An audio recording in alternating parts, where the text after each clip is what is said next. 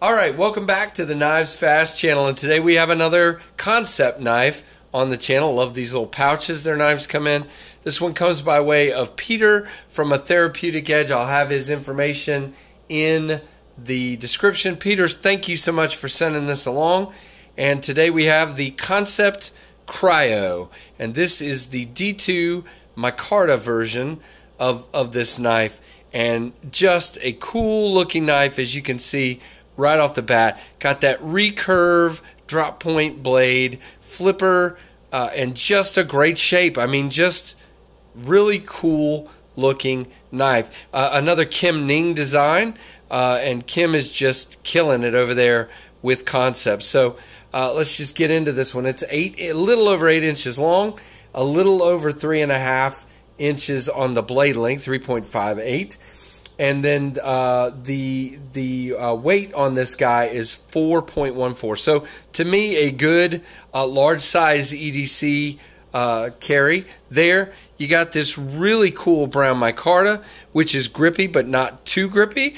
I actually find it just about right for me. Really, really good. Like I said, this drop point, full flat ground satin blade is a little over 3.5 inches. Really slicey looking profile. I like it a lot. Great knife. And again, really like the micarta. You can see this one's been passed around a little bit from Peter and has some great patina or wear there on that micarta. Just really cool. You have the inset liners there. No skeletonization, but really well done. I find the lockup to be fine there. Again, I don't really do percentages and all that stuff. Does it lock up? Is it going to come back on me? Yes, it locks up. No, it's not going anywhere. So there you go. As far as centering, I find it to be pretty close, but it may be off to the show side just slightly. But again, it's not rubbing. There's no issues. And again, sometimes that can just be from model to model. You have the Kansept logo here, and as we saw in the last one, the model and the steel. And then right here, whoa, if I can get it to focus, that's great. Anyway, you've got the name of the knife there. Cannot read it, so I'll trust that you can. So there you go. So it is a manual flipper and obviously a liner lock, made in China, D2 blade. So let's get into some of the details here. The action, it's pretty good. I wouldn't call it great. Drops shut pretty good. You have to wiggle it. Definitely smooth. I wouldn't call it hitchy or any kind of grindy or anything like that. It's definitely very smooth.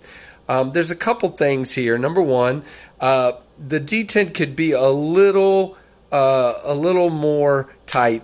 You can definitely fail this knife. I know it didn't sound like it failed there, but it definitely did.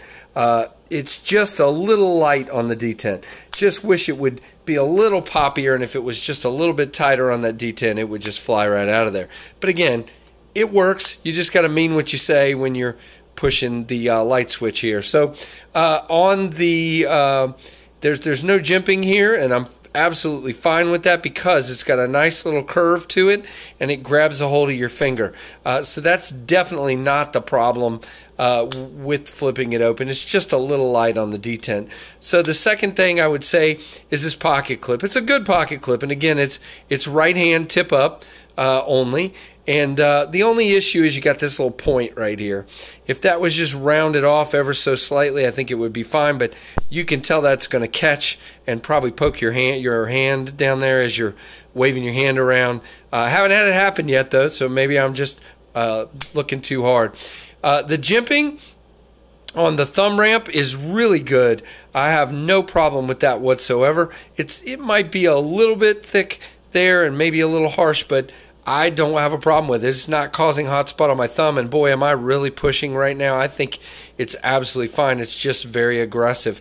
The grip, because of this this nice cutout here, the grip is really nice. And again, that handle is 4.5 inches, so it's perfect for me. Just locked in. I am not going anywhere. You can get out here with your thumb or get out here with your forefinger, and it is just Really, really nice. Good access. Whoops. Good access to the liner there. Plenty of room to get your finger in there and do that. So overall, again, for $56, this is a terrific budget EDC knife. Really enjoy carrying this guy. Thank Peter again, if I can talk. Hey, Peter, I appreciate you sending this knife along for me to look at. It's just been very, very nice to carry this guy around. So thanks very much. Hey, guys, if you have any questions or comments, put them down in the comments. I'd love to talk with you and answer your questions. If you're not subscribed, hey, give me a look at some of the content, and would love to have a subscription from you if you think it warrants it. And, hey, thanks for watching the KnivesFAST channel.